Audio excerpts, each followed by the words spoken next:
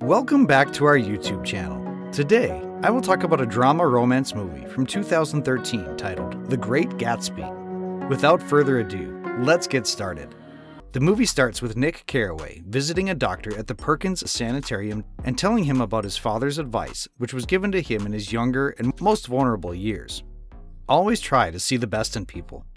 He continues that, as a consequence of the advice, he has been inclined to reserve all judgments. But even he has a limit. According to his doctor's records, it can be seen that Nick has been suffering from alcoholism, insomnia, and anxiety. He is disgusted with everyone and everything, but only one man named Gatsby is exempt from his disgust, whom he has met at a party in New York. Nick takes us back to 1922, when Wall Street was thriving and bootleggers were active because of the prohibition of alcohol. He rented a forgotten groundskeeper's cottage at West Egg and started learning about banking and investment to become a stockbroker. Next to his cottage was Gatsby's mansion. Nick travels across the bay in old moneyed East Egg to see his cousin Daisy and her spouse Tom Buchanan, the heir of one of America's wealthiest families. Reaching there, a golfer, Jordan Baker, is introduced to Nick by Daisy. Tom's racism and arrogance are shown at dinner when he remarks on the expansion of the colored empire. As the phone rings, drawing Daisy's attention inside, Jordan approaches Nick and informs him that Tom is having an affair. Later, Nick takes Daisy for a stroll, where she claims that lately she has grown pessimistic. When Nick gets home, he sees what he thinks is Gatsby standing on the dock, gazing and reaching for the green light. Nick is persuaded to write a novel on his experience by the sanitarium doctor.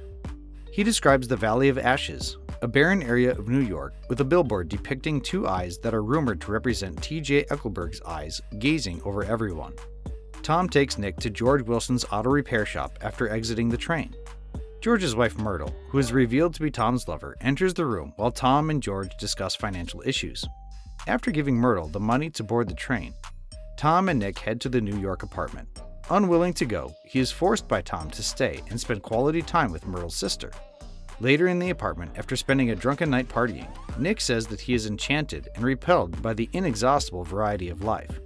He has no clue how he gets home, but he wakes with a distinctly uneasy feeling that Gatsby is watching him. After getting Gatsby's invitation to his party, he witnesses the whole of New York has come to the party uninvited, but no one has seen him yet. Moreover, they gather at his place every weekend.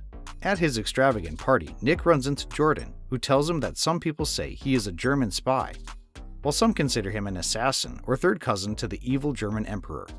Just as he is looking for him, Jay Gatsby introduces himself, while Nick explains that his smile is one of those rare smiles that one may come across 4 or 5 times in life. Before leaving, Jordan informs Nick that now everything makes sense to her, but she can't tell him as she swore to Gatsby. Gatsby invites Nick to accompany him tomorrow in his hydroplane as he leaves. The following day, Gatsby arrives in his yellow custom car and takes Nick to New York while denying his accusations. He continues by telling about being an heir to a wealthy family, graduating from Oxford, being a prince in most European countries, and defeating the German army in the war. Gatsby explains that he will make a big request of Nick today, and that will be delivered to him through Miss Baker. Jordan joins Nick for lunch and tells him the topic of her chat with Gatsby. Gatsby and Daisy romantically linked 5 years ago when living in Louisville, Kentucky, while Gatsby was a military officer. She waited for him when he was called away during the war, but she later met Tom and was engaged to be married to him. Daisy almost abandoned her engagement with Tom when she received a letter from Gatsby, but she was forced to marry Tom. Additionally, Gatsby purposefully purchased his estate next to Daisy's house in the hopes of running into her. Even though he was throwing parties just to see Daisy for once, she didn't appear in any. Therefore, he now needs Nick to invite Daisy over for tea so he can talk to her. Hearing this, Nick promises to help Gatsby. The following day, Gatsby gets Nick's house decorated with white flowers and waits impatiently for Daisy. Unaware of Gatsby's presence, Daisy seems shocked to see him after 5 years. Both get deeply immersed in talking to the extent that they do not know what's happening around them. As he shows his mansion to Daisy, Nick explains that Gatsby's real name was James Gatz, a poor boy destined for future glory in his imagination. After rescuing a rich man, Dan Cody, from the ocean, his life was changed.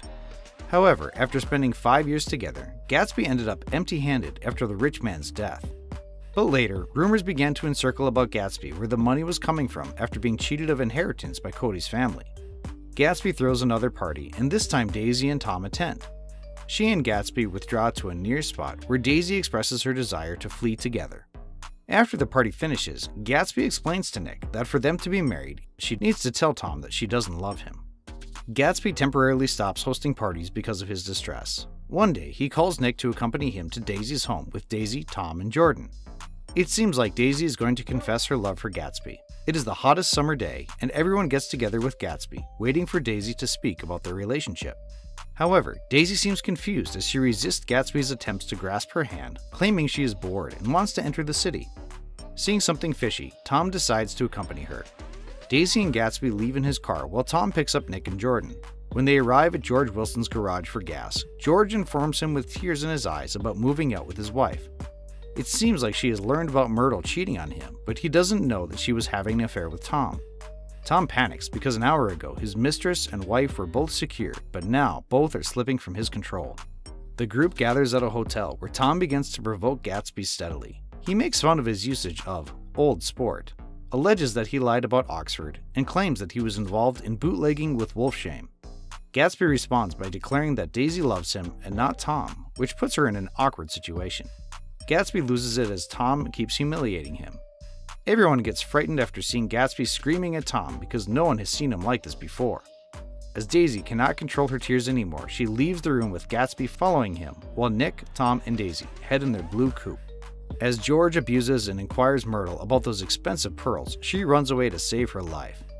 Seeing a yellow Duesenberg on the street and thinking of it as Tom's car, she jumps on the road trying to stop him.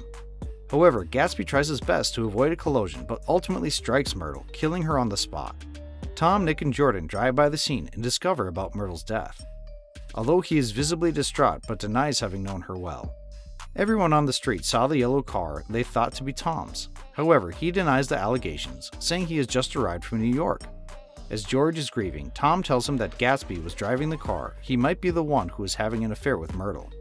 Everyone returns home from the scene while Nick is invited to join Tom at the supper, but he declines and decides to wait outside for the cab.